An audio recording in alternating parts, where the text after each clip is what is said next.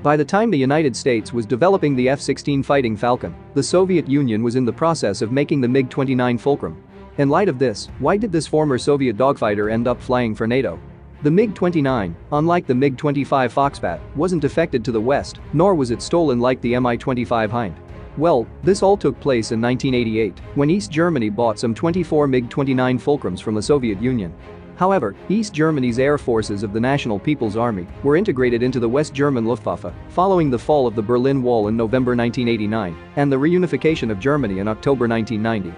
Soon after this event, the MiG-29s became NATO-compatible, and two former East German squadrons that operated the MiG-29s were reconfigured into a MiG-29 test wing in April 1991. In the months following this event, the MiG-29s were upgraded to be interoperable with NATO. There were joint act exercises in 1994 between US fighters and German MiG-29s. According to the Federation of American Scientists, the MiG-29 was just as good as, or better than, the F-15C for close-range aerial combat due to its improved maneuverability at slower speeds and helmet-mounted weapon sight.